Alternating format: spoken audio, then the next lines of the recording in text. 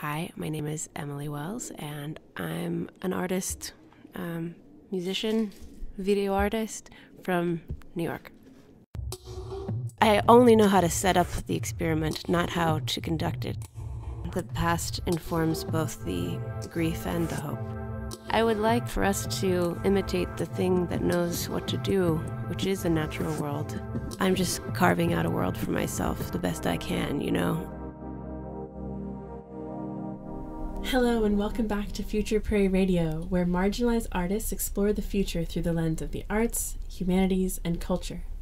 I'm your host, Joni Whitworth, and this is Season 2, Episode 2, To Live More Closely, with Emily Wells. Today we're going to hear from artist, musician, composer, and producer Emily Wells, who's known for her varied use of classical and modern instrumentation. Her work bridges pop and chamber music and explores concepts around human relation to the natural world, rooted in a love for both. Her short films and projections weave imagery of contemporary dance, extreme weather, and effects of climate crisis, alongside protest footage from the AIDS Coalition to Unleash Power, an international grassroots political group working to end the AIDS pandemic. Emily's latest album, This World Is Too For You, was released last March and has been hailed by NPR as breathtaking, mind-blowing, and visionary.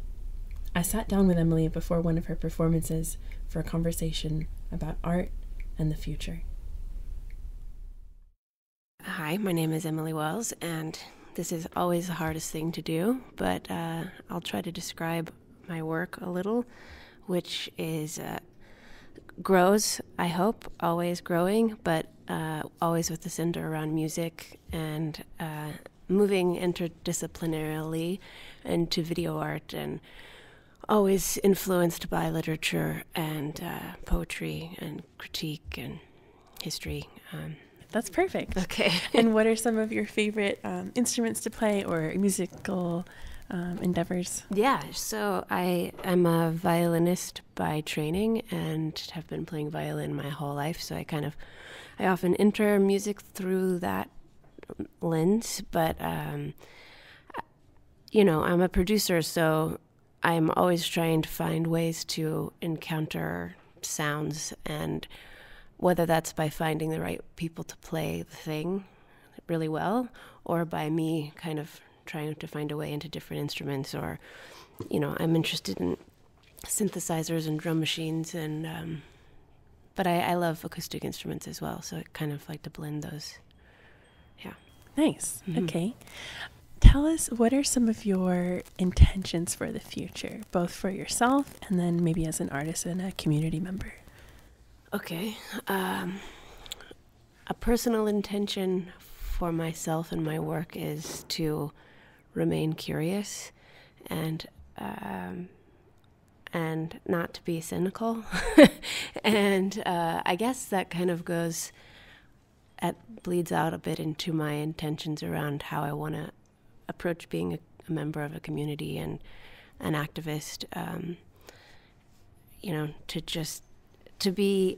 to educate myself and but to be a force for curiosity and wanting to be.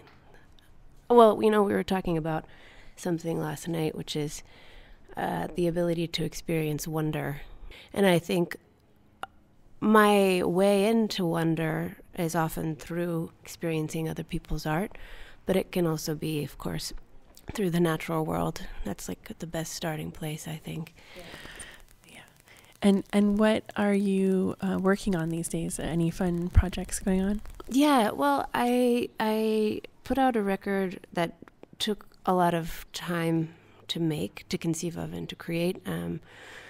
Took like 2 years. It came out in March, and it's almost like you have to really come down from something like that, especially after taking it on the road. And so my way of coming down from it was to gently hold each of the songs in hand by making these really minimalistic recordings of them, so shrinking them from this much more grand arrangement into either an acoustic guitar or an electric guitar and a voice, no other instrumentation. So I spent my summer doing that, and perhaps also to avoid the project that I'm staring at now, which is ambitious in a different way. Though I think it will also involve collaborators. The initial concepts are around creating songs and essays which are in conversation with one another. And some of the concepts are quite daunting. And there's like some darkness to them because they're examining how climate change crisis is related to AIDS crisis and the movements that came up around AIDS crisis and just like looking at how we can learn from one from the other. And so those ideas are, of course, they're hard ideas to think about on a daily basis, but so yeah, that's what I'm looking at now. Wow. And so you imagine it'll be maybe something like an album with a book? Yeah, I think so. Nice. Mm-hmm. That's really exciting. Yeah, and also daunting just from a practical standpoint of having to be a writer, outside of writing lyrics.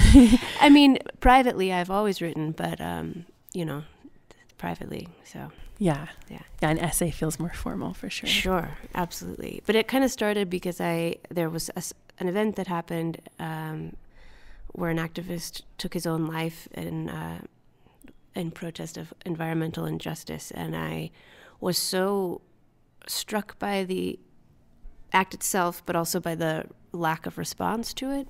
And so I had never written an essay before in like a formal way, but I was almost like I had to do it, not for anything other than just the act of sitting down and organizing the thoughts. So that's kind of how the whole thing began. But wow. Yeah. So that was kind of the genesis of the project. Exactly. Amazing. Mm-hmm. And what were some of the themes of your previous album, the one that came out in March? Yeah, well, so that album is a lot about human beings' relationship to the natural world. It's about facing your own apathy around the world in which you inhabit and take from, and trying to reverse that. And and also a willingness to have to look around instead of to isolate, and a kind of this idea of community and needing one another. That's the only way out of this problem, of climate crisis and a lot of other problems, frankly, as well. So, yeah, definitely. Do you find yourself thinking about the future when you're making your work? Yeah, absolutely. I mean, particularly this album, like in it. Again, it's a scary thing to live inside for a while. Like I have a song called Eulogy for the Lucky, which is kind of this idea of the earth shaking us off of herself and what will be lost in that, and the sort of sorrow around that. But yeah, I think there's a lot of songs that are about looking at oneself and really seeing your place in the problem, especially as an American and consumer. Definitely. And how all the systems, that benefit us also are cutting us as well. Is there anything you would like to share with our listeners about your identity that might have informed your perspective on the future? So sometimes people are thinking of things like class or race, disability status, sexuality, religion, things like that. Yeah, I mean, I can't help but come through a queer lens at much of my work and much of the way I see the world, but also a queer lens of a person who was raised in a Christian household, who has a queer father who didn't come out until much later in life. Those things really inform my perspective, my worldview, of course, and yeah, can't get away from them. Yeah, definitely, for better or for worse. For better or worse, yeah. Yeah. Could you tell us about some ideal futures, some best outcomes in your eyes? I mean, it's sometimes hard for me to picture, frankly, but I I think it is a world in which we have a much more symbiotic relation to the natural world. And, I think that does involve a willingness to live more closely, which sometimes is at odds with my desires as a kind of loner type person. Totally. Same. But I don't know. I think I could get used to it if it meant survival. Yeah. As long as there was like a bullet train into the forest or something where you could go out into nature. Yeah. I mean, I would like for us to imitate the thing that knows what to do, which is the natural world, more closely. And I feel like speaking generally, we're quite detached from that way of being. And obviously all of the anti-capitalist things that need to happen, I don't need to repeat. You could just go to elizabethwarren.com and sort of suss it out there. Our recommended resource for further reading is www.elizabethwarren.com. Thank you. Yeah. What role do you think art plays in the creation of that future? Imagination, I think, is a big part of it. Imagination, accountability. I think those are two, for at least the work that I make. I think that's part of it, and visualization of the past, and then that bleeds over into that imagined future, I think, as well.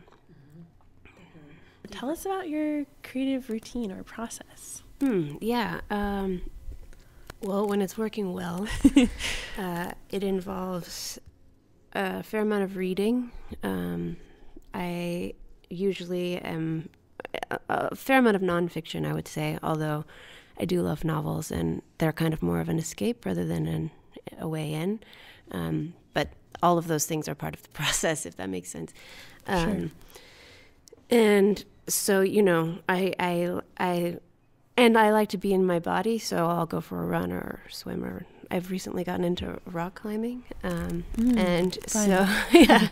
So, if I can get into my body and out of my head a little bit, and then it allows me to enter other people's work. I find like entering other forms of art is always a spark for me in unexpected ways. It's like there's so much there for us, it's just opening ourselves to it, and getting outside of a habit, not being open to it. I think that's part of the routine, is creating a way in. And then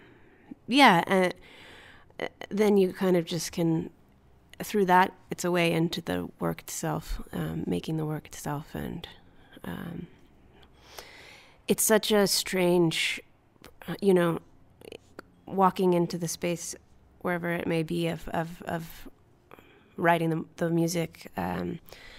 There's always a barrier that you have to kind of cross, and then when you do, you can really, really lose yourself in this way. And also meet yourself. It's quite profound, and it's difficult to describe. I don't think. I only know how to set up the experiment, not how to conduct it, if that makes sense. So, absolutely. The conduction is just being inside of it, and of course you have to rely on skills you've picked up along the way. Whether it be the technique of playing an instrument or software or whatever. And those are just like there for you. So you got to nourish those as well, so that they will be there for you in the moment of oblivion, But yeah, that's how I get in. Yeah. I feel the same way completely. I'm primarily a poet. And so finding my way into a poem is like that, where you're like, what am I doing? And then at one moment it's like, oh, here we are. And then you're just weightless. Yeah, totally. Is there anything you've learned about making music that you apply in other areas of your life? I try to think about that in terms of trusting the preparation in life. Certain things work, even if you don't feel like doing them, or they're difficult to get into, like just trusting, like if I open this book or if I enter this this talk or whatever, then like that's a way in. So I try to trust certain boundaries that you set. I think in art it's easier than it is in your personal life. Unfortunately. Yeah. Unfortunately, I found that to be true. Yeah. Yeah. Do you have any certain audience in mind when you're making your work, or like a certain market that you find really, really connects with your work? Market's maybe the wrong word. Audience. Yeah, I mean, I definitely want thinkers, to like get in there with me, people who are interested in ideas, that's the audience that I wish to draw in the most, I guess. Yeah. And do you have any special certain moment from of feedback from an experience like that where some thinker really connected with your art? Yeah. There's this poet named Mary Ruffel, who it's more that I'm connected to her art.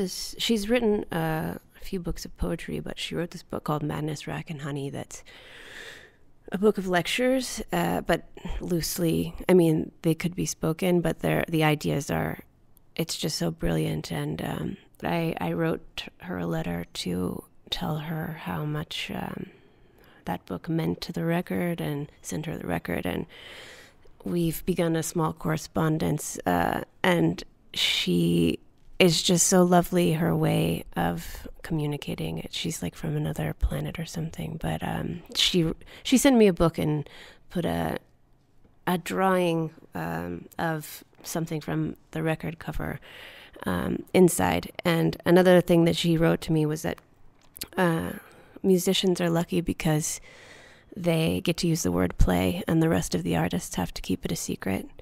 So, yeah, that kind of interaction, I mean, that's once in a lifetime, I guess. But absolutely.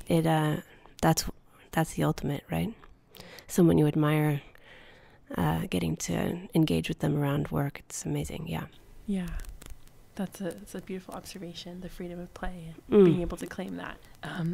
This is more of a fun question about the future. Okay. If you could invent any new object or tool or structure or system, what would it be? Oh, man. I mean, I guess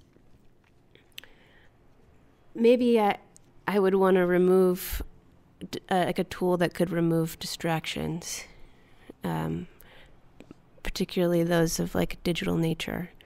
So a way to like close yourself to that itch, and really be inside of something else experiential.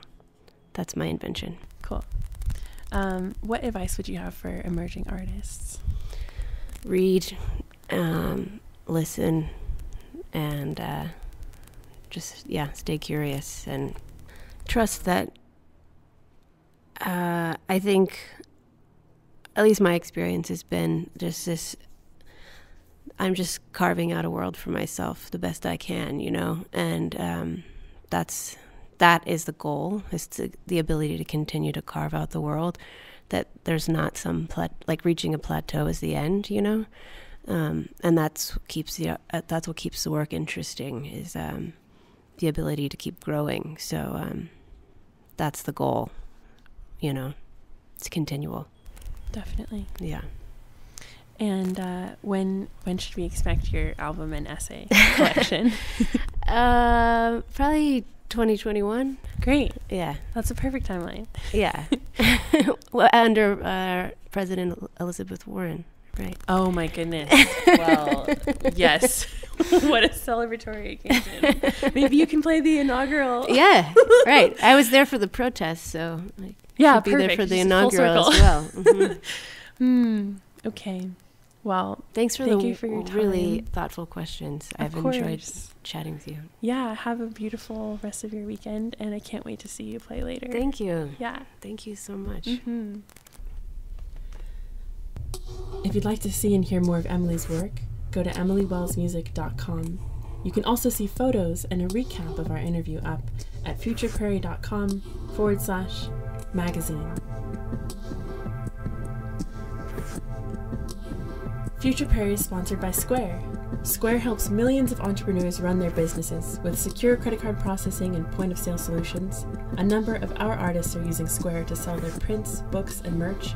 Find out more and get free processing on up to $1,000 in sales at squareup.com/i/futuretime. This episode was also sponsored by the Arcosanti Urban Laboratory.